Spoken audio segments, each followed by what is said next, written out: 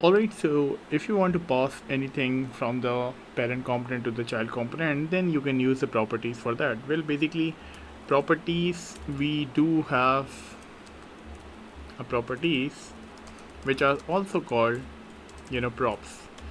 Props are like an attribute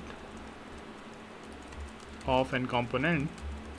Like you can pass the value like this, id equal to 1 to 3 inside your all the components, right?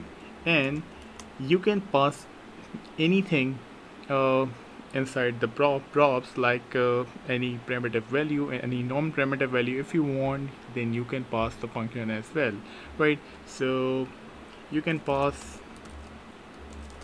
any primitive or non-primitive value inside props. So let me come over here and write const list equal to,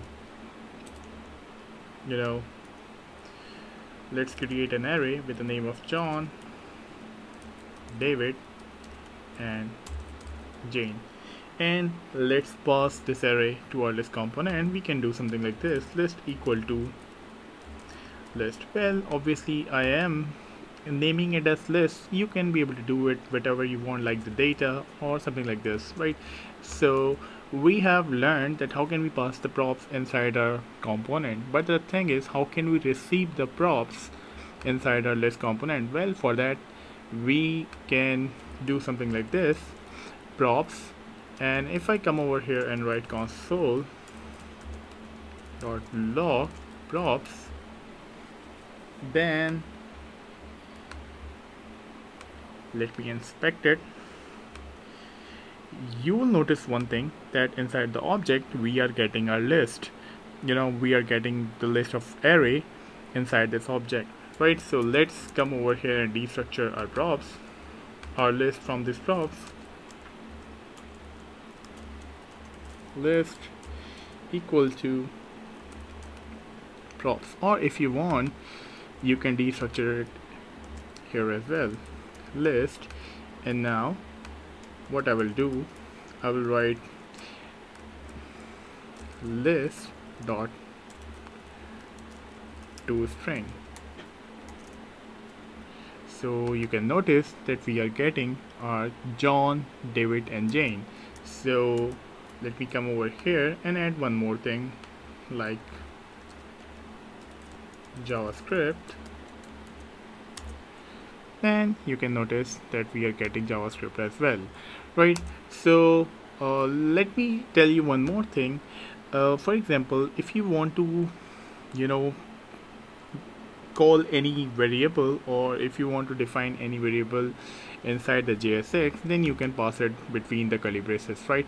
So for example, I have a list which is coming from the props, and over here what I am doing, basically I'm converting the list to the string using .toString method of an array, right?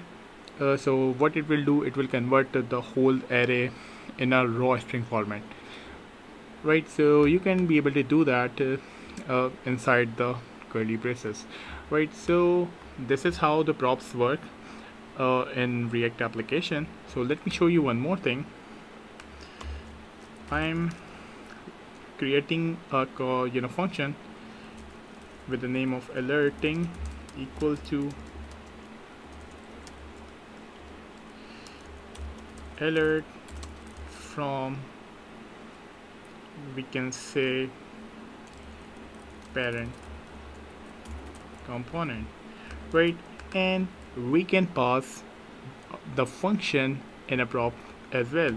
So I will come over here and write alerting, and alerting, I will assign the value as an alerting, and obviously I will destructure the alerting as well.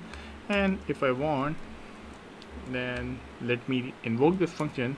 Then you can see that we are getting our alert, and we are calling this alert from the child component.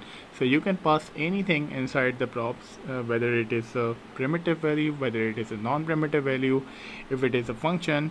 So you can pass all these things inside a prop. So this is how the props work inside the React application. I will see you in the next one. Have a nice day.